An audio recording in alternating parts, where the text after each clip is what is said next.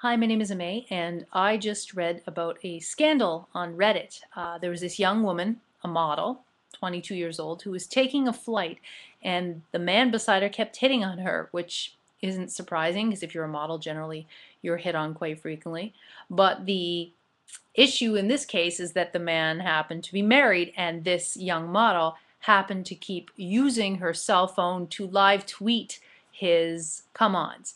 And somebody kind of smartly pointed out on Reddit, well, why was she tweeting if they were in flight? Because technically her cell phone should have been off. So she wasn't exactly doing everything right either.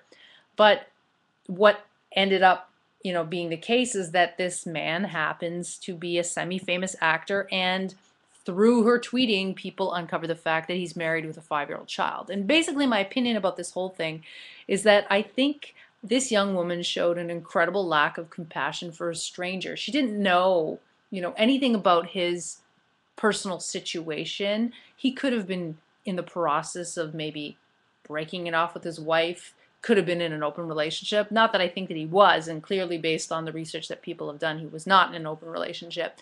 But she didn't know the whole story, so who is she to arrogantly eviscerate this guy on her Twitter feed? I don't think it's right.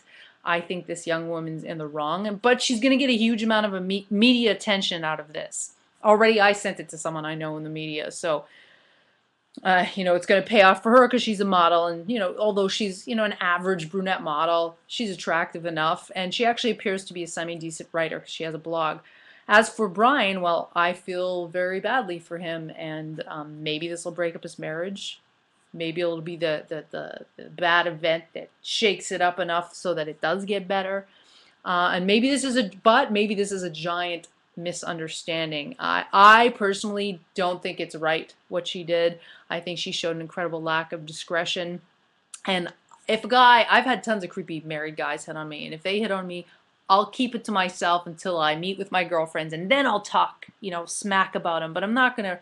I have Twitter. I'm not gonna live tweet, somebody else's romantic advances towards me. I mean, rejection is bad enough that you don't need to be criticized publicly for having taken a chance. And even if he's married, like he still, I don't think, deserved to be mistreated. So not a very, I find, very ugly actions from two attractive people. Again, I don't know what's going on in Brian's life, but that girl could have shown a little bit more kind-heartedness.